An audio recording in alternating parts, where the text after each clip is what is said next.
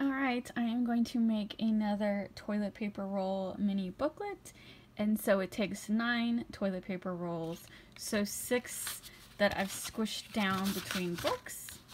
I just squish them between books. Some people like get them wet to make and squish them down. I don't really feel like that's necessary, so I just squish them down under a book for a couple days.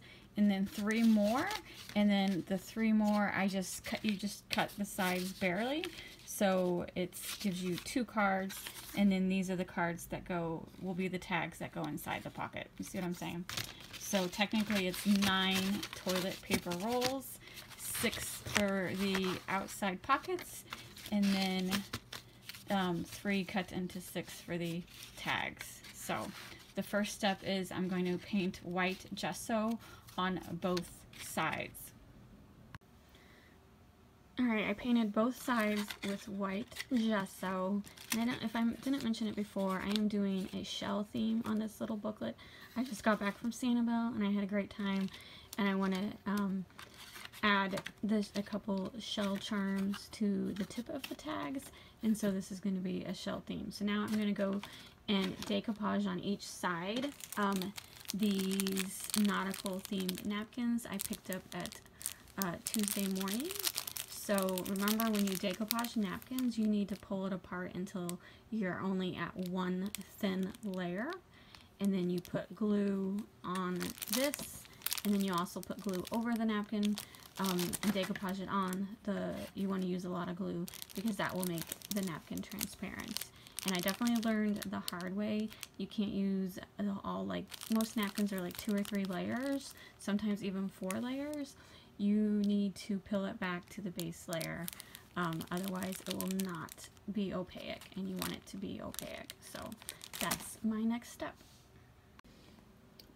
Alright, these are the toilet paper toilet paper rolls, yeah. Decoupage with napkins. I just wanted to show you those real quick. And then I also have the flat ones, the tags, the ones that will go inside. I'm going to put those to the side. So this is going to be a book of 6. I'm going to run these through my sewing machine real quick. I got tan thread in there. I just want to seal the end. So if you don't have a sewing machine to seal the end, you can just glue the end. Or you can fold a piece of paper to bind it, glue a piece of folded paper. I've seen people do that before, but since I have a sewing machine, I'm going to go ahead and flip it through the sewing machine real quick, and I will show you when I'm done. Alright, I just sewed them on one long line, so I am going to clip them off. It's just easier. And I don't care if there's hanging threads, so let's see. There we go. Just a simple stitch on both sides. And alright, so these are done. And now what I'm going to do is I'm going to work on my junk journal from our Sanibel trip. And then all the scraps that I don't use, I'm going to use those as focal points for this book. So this book is going to be for my Sanibel trip. And so if you're curious about my Sanibel trip, on my main channel, 80s Toy Hunter, I do have vlogs posted from that trip, and every week I'm posting a shelling video. I recorded a lot when I was walking along the beach picking up shells, so if you're interested at that, check out my main channel. Otherwise, I am going to get started on this junk journal. Good morning. Here is my finished toilet paper roll book from our Sanibel trip. So I'm very happy with how it turned out.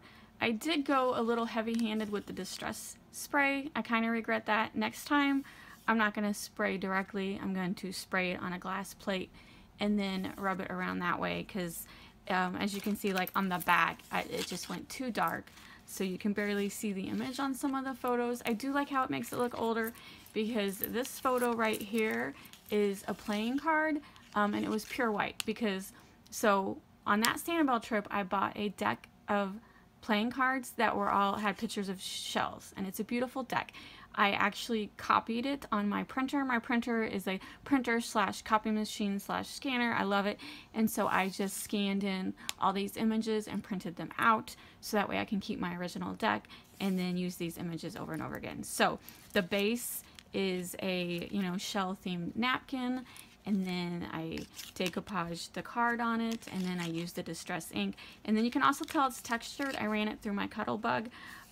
So I'm really happy with how it turned out. I wish the distressed ink was slightly lighter.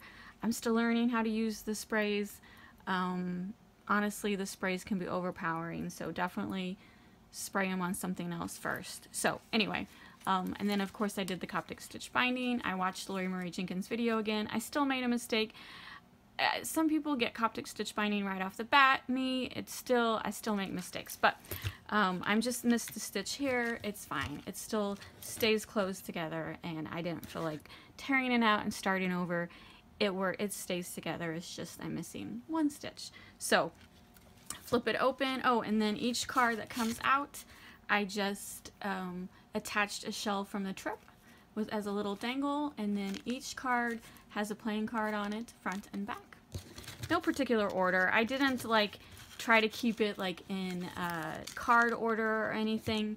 There was tons of cards, so each card had a different shell. There was no repeats of shells. And so what is that? 52? Is it 52 or 54 cards in a deck? That's a lot of shell pictures to pick from. So I just went through and picked out my favorites. I have a bunch left over. I kind of feel like I'm going to make several of these. Try it again, maybe less distressed ink next time. But is that not awesome? And then the shells attached.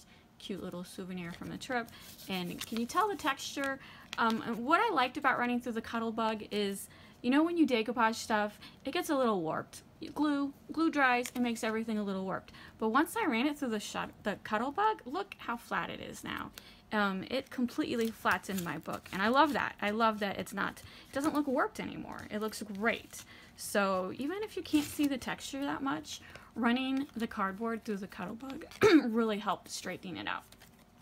Look at that, that's the sea urchin. I love that one. So I absolutely am loving this. I have enough toilet paper rolls for another book, so actually I think the next one I'll do is Halloween. I found some Halloween napkins, and Halloween's only 2 months away, so I'm gonna start on Halloween projects. Look at that. So all I did was tie it with some string and then added a couple extra knots. Still working on my dangles. I know I could have added beads or something else, but I just wanted the seashell because it is actually from this trip. And then that's what it'll look like sitting on my shelf with all these little dangles right there. So you can do it like that. Anyway, I love it. I love it. This is just, if you think about this, this is all just toilet paper rolls that would have been thrown away. It is awesome turning trash to treasure.